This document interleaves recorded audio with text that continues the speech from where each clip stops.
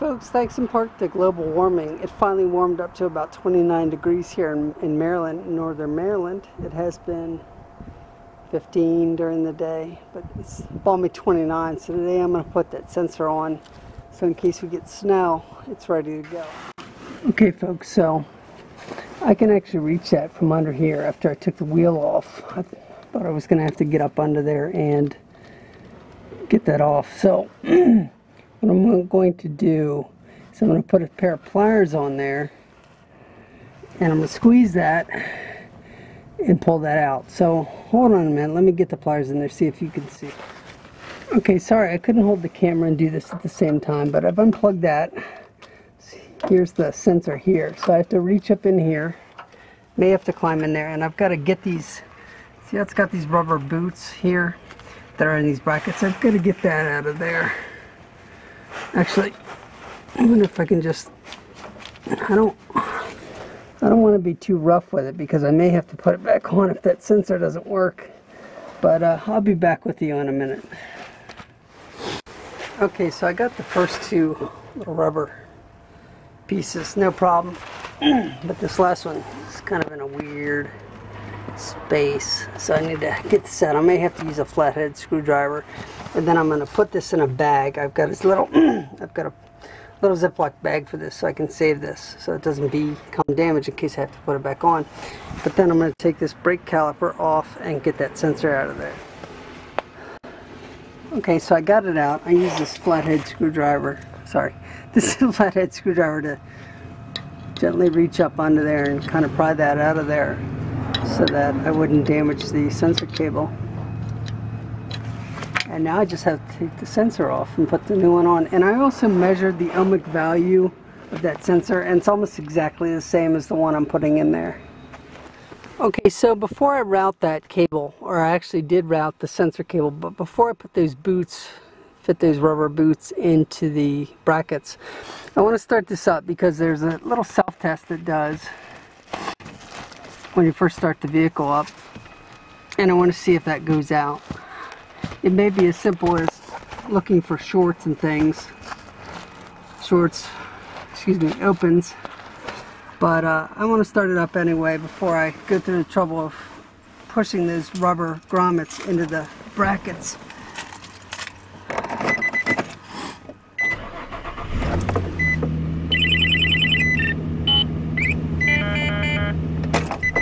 Okay, so the ABS light went out. I didn't expect much because I measured it ohmically and it was fine, but I just wanted to do that before I fit those rubber grommets in there because they're kind of a pain to get out.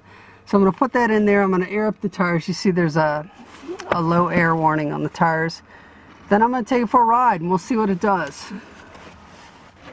Okay, it's all connected now and it's routed. There was some sort of, this is routed differently than it was before, and this cable went on top of here, so I don't know if I want it underneath or not, because if it's on top it can flap around, and if it's underneath it's protected from this leaf spring here and it can't really go anywhere. So I'm going to leave it like that. I'm going to tighten up this brake caliper, put the wheel back on, and we're going to take her for a ride. Check this out folks, I just fixed 2 leaks last week and now I've got a new screw in my tire.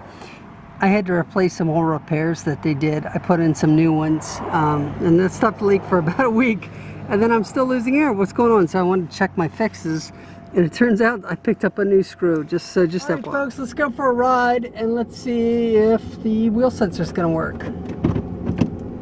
So just FYI on that tire, you know, for the first time ever I got a little belt material out when I did that, and that concerns me a little bit.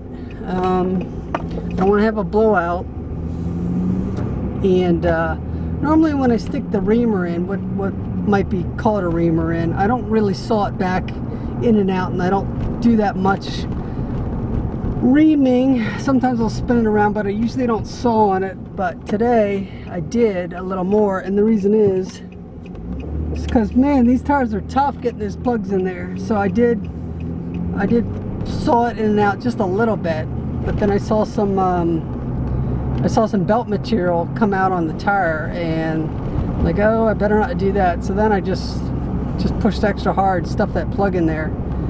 So I'll keep an eye on it. Hopefully it's fine. I'll just have to make sure it doesn't get a bump in there, and kind of watch the tire, make sure it doesn't get a blowout, or it's not ready to get a blowout.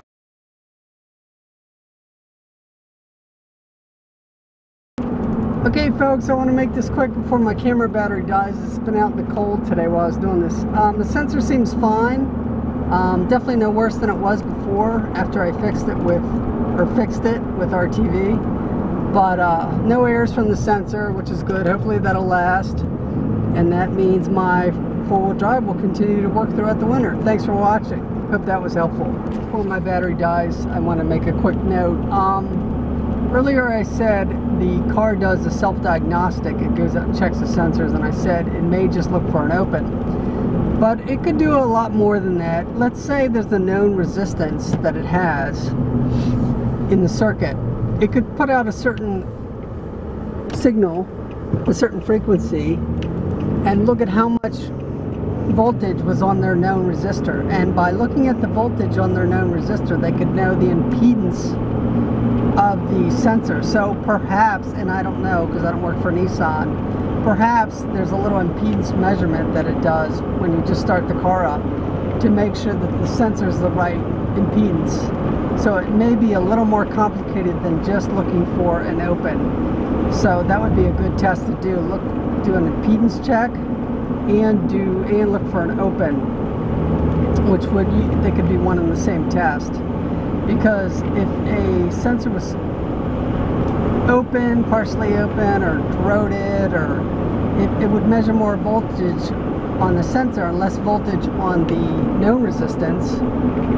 And also if the sensor was maybe shorted, maybe some of the coils were burnt together, which is very, very unlikely, then you would see a lot more resistance or a lot more voltage on the known resistor. So just a quick thought. Thanks for watching. The sensor seems to work great, and let's hope it just continues for years of service. Thanks again.